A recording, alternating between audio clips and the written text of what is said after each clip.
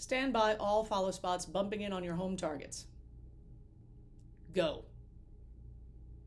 I have probably said those words a million times in my life. No exaggeration.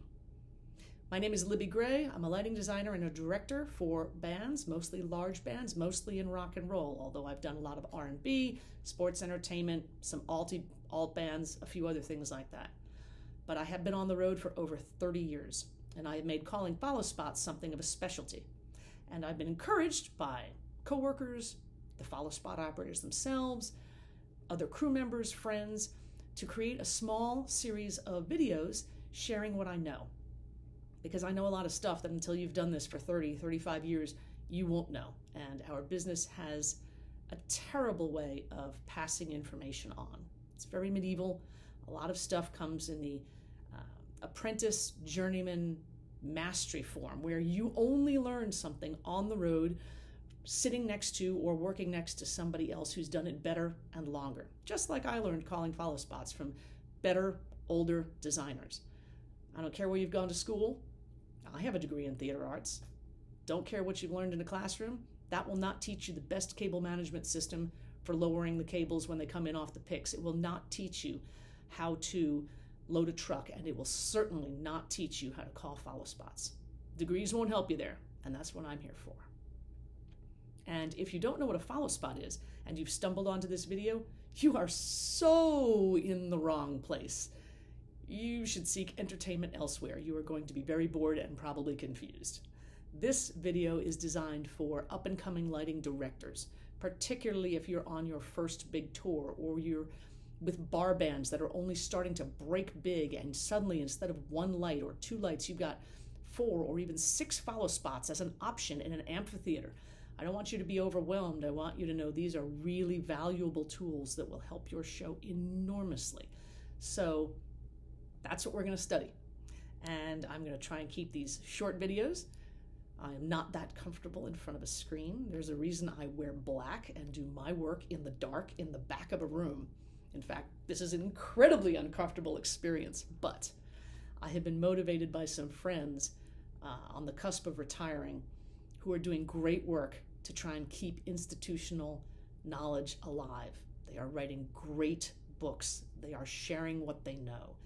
And in this post-pandemic world, I have watched people I have worked with for decades and know and love, dear friends who should still by all rights have had 10 or 15 years more in the business, walk away because their business went out, their lighting company went under, their sound company went under, they're broken, they're disheartened, they've come to realize they need something more reliable. There are a million reasons people are leaving.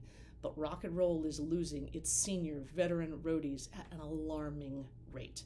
And this summer, the summer of 22, is likely to be both weird and slightly more dangerous because of the level of inexperienced people who are being hurled into our business, because we got to have the people. All of these things have combined to encourage me to share what I know. And I'm hoping there's a market out there for people who would like to learn what I can share. And if there isn't, I've been wrong before. I'll be wrong again. Maybe I was wrong about this. So, what are we going to talk about? We're going to talk about basic bad. I can't do a retake. I don't know how yet.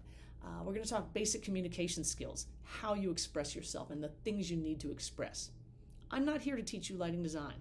Not here to tell you what colors you should use, how many spots you need, none of that. That's all on you. What I'm here to tell you is how to get the most out of the human beings driving the lights in the back of the room, which brings us to the subject of why. There are, as many of you are familiar with, some of you may have used, automated systems, tracker systems, where a laptop or lighting console or other interface is used with a hybrid of technology, moving lights in the back of the room that simulate follow spots, and operators who are still using a joystick, a motorized, like a motorcycle handle control. There are a million of these systems whereby we're trying to get away in the business from having a human being pushing around a 700-pound light in the back of the room. All well and good. I'm not opposed to follow me systems, but someday Your band will not be big enough for you to afford that.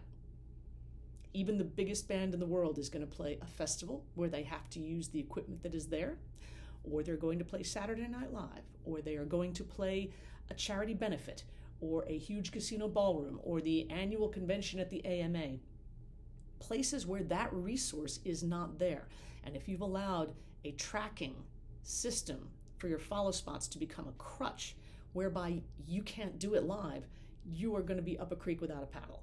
You have to know how to call spots, even if you don't have to do it very much. I do it all the time. Personal preference? I don't want to spend thousands of dollars on a system that is only a little bit better and more precise than my own verbal call, when I could take those thousands of dollars and get a whole more load of lights in my rig. That's a budget concern for me. So, I want to teach you enough so that you're good, really good at calling spots, so that if you decide to use a follow me or a track system of some kind, it's a choice rather than something you have to do because you don't have the ability to do it live. Because that means you're choosing where to spend your budget money, which makes you a better designer. So, all that being said, I'm going to wrap up my intro here. You know who I am, what we're going to talk about, and why we're going to talk about it. And I will see you next time. Thanks.